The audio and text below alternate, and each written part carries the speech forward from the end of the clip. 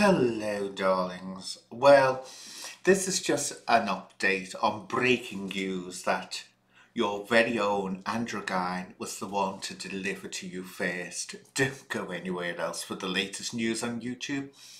Come to my channel because I'm the one that has all the latest. It's hot off the press before it's even off the press. So, this situation with Gary Firby and Fergal all making games.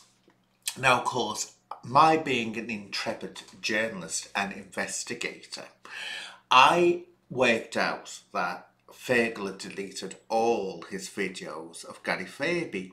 So after much deduction and much deep investigation, I came to the conclusion it must be Gary that he's fallen out with.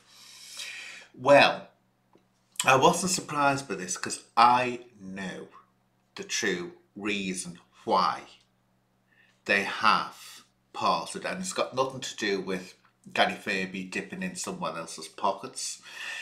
I'll tell you the true story about it.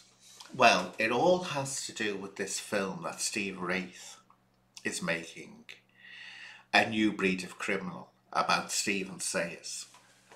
Well, I was offered, people may not know this, Steve asked me, well, actually, he begged me. It was quite humiliating, actually, for a grown man to beg like he did. But he begged me to agree to star in this film or have a starring part in it as Stephen Sayers' wife. When she was much younger, of course, when she was much younger. And so I said, okay. But as we've started rehearsals, this cretinous, crude creature walked through the door. And I said, oh no, I'm sorry. I'm sorry, Steve, my contract specifically states that I refuse to work with amateurs, especially ones with no talent. So I walked out.